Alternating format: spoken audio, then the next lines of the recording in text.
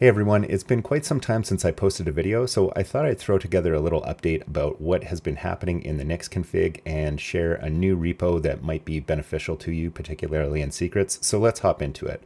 First of all, if you've been following the Nix-Config repo on my GitHub, you'll notice that there were some changes related to a new module that we created called hostSpec. This changed the Nix-Config structure quite substantially, but it adds a lot of modularity for configuring hosts. It also differentiates between NixOS and Darwin hosts. I'm going to put out a dedicated video for this. It will also be brief, but there will be a referenced article for those who want to learn more.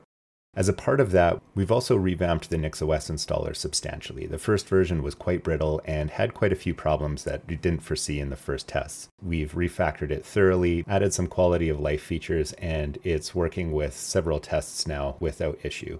The changes happen to occur at the same time as some Nix-Secrets refactoring, and basically that changed my Nix-config and Nix-Secrets from using a single secrets file to shared and host-specific secrets. And that leads me to the next part of this video. I've created a Nix-Secrets-Reference repository that mimics what the old and new version of my Nix-Secrets actually looks like.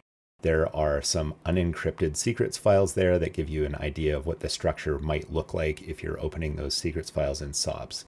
Now in here there are two branches. The simple branch is an example that roughly matches the original managing secrets on NixOS video that I put out previously and the old version of my Nix config. This uses a single secrets file for everything in the Nix config, regardless of which host there is.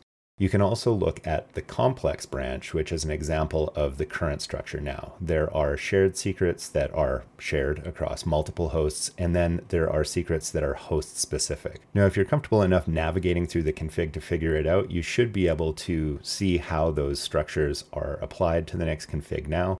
Both approaches are valid, but the simple version just doesn't work with the current Nix config any longer. So I thought I'd put this example repo out there for easy reference depending on where you're at. If you've been following my Nix config for a while and have your own version or adaptation of it, these changes might not negatively affect you. Maybe they do. However, the Nix config that I've got now is a lot more complex than when I started out. So in the fairly near future, I'm going to also be creating a nix-config-starter repo that is basically going to be a stripped down and simplified version of primarily for people who are just discovering the channel, haven't been following for a long time with the changes in the repo, or just don't really know where to start. Once that happens, I'll also put out a separate video. So that's it for this one. I do have some plans that I'm excited to talk about, but it's a little bit too early.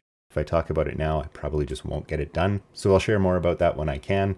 Thank you so much to everybody who supports the channel. Your comments, your questions, and encouragement, all very appreciated. Thanks so much. See you in the next one. And remember, the way out is through.